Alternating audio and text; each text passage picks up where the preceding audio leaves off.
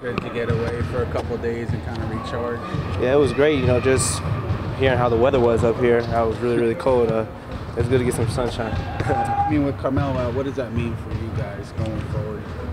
There's a lot of opportunities for guys to get better, work on their game, and gain some experience while they're out there on the court. So many veterans gone. Who leads on the court now? Who's the leader? We lean on each other. Ain't no leader out here.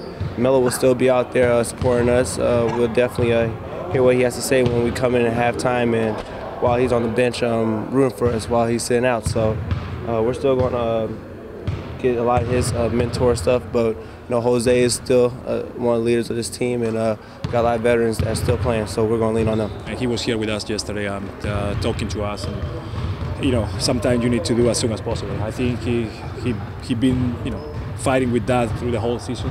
He wanted to be part of this. He's been working with us, working hard, so it's tough to see a guy, always a teammate, to go for an injury like that and need to get surgery. But we're talking about building something, about doing something, and we knew this how the year went.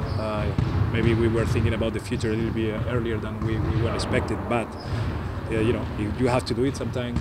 The better you get it done, you can head healthy and ready for the next season. I know it's going to be a big one for him and for everybody. So just hopefully everything goes well, and with the time and with everything, no setbacks, nothing like that. That's what you always want.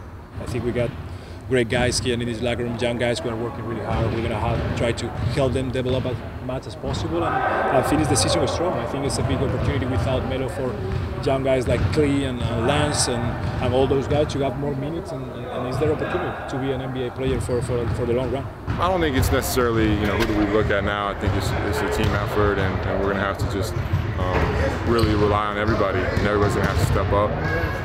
And so it's going to be tough, I think, for us. But I think we have good character guys on this team, and we're up for the challenge. And like I said, it's going to take everybody. We're trying to build something here, and it's going to take a lot of hard work. And it might not be pretty at times, but it really takes that attention to detail and that effort, and knowing that approach, knowing that we might not get the outcome we want, but we're going to work hard, and we're going to improve, and we're going to work towards something bigger.